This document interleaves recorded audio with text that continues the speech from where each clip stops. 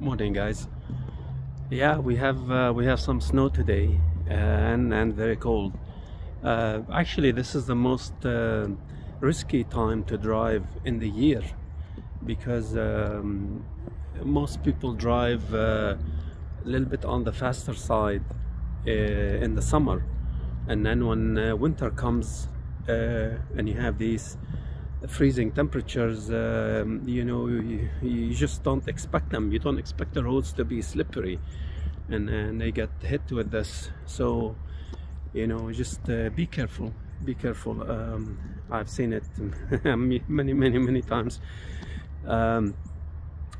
NIO's deliveries, 3,300 vehicles. This is again, these are stable numbers. Okay, I mean, nothing to be super excited about, but these are stable numbers.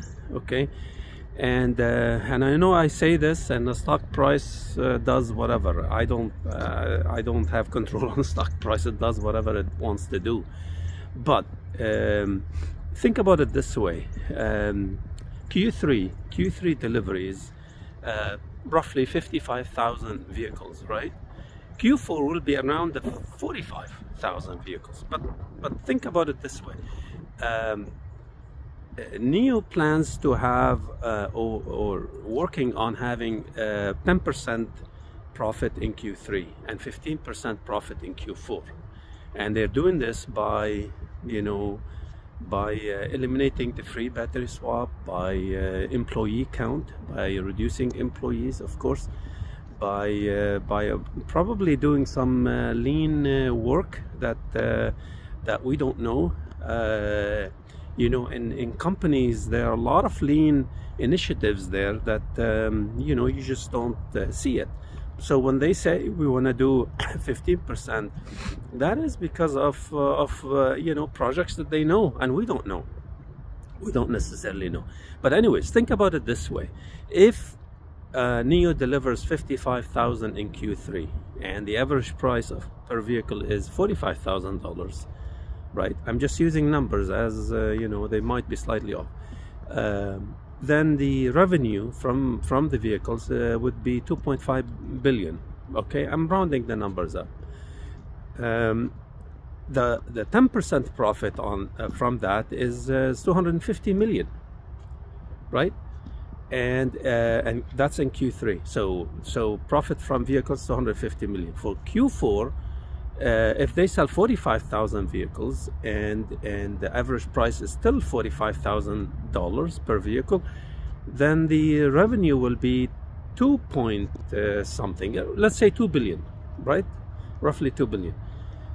So in Q3 you have 250 million profit, but in Q4 you would have 15%, which would give you $300 million profit.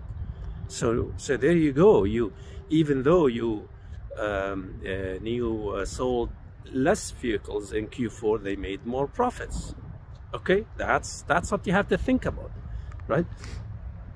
The other thing is that the battery swap effect would not be seen in Q3. The battery swap stopped in a free battery swap was eliminated in July. So the last order in July, you have to put the numbers down on the last day in July, right? When someone orders at that time, you will not get your vehicle next week. You will have to wait because there was a backlog of orders. So you have to wait until probably like September, because at that time the waiting time was a lot longer. So you would have to wait, let's say September, mid-September, first week in September, something like that.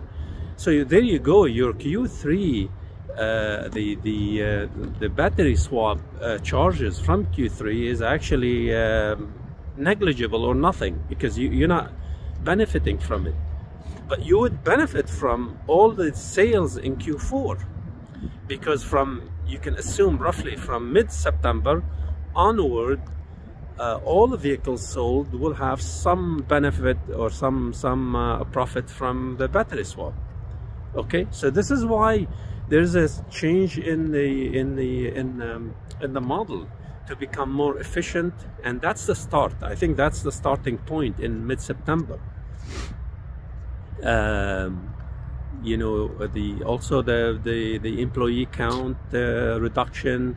I mean, NIO is doing a more leaner model that makes sense, right? But again, at some point, you cannot have too few vehicles, because it would, of course, it would affect other things. So you don't want to have too much, because you still want market share. There's more factors in there. So I think NIO is doing a balance between you know, having margins and having market share. And this is what I think is happening. Okay, you know, again, this is not financial advice. These are just my thoughts. Okay, thanks a lot. Bye bye.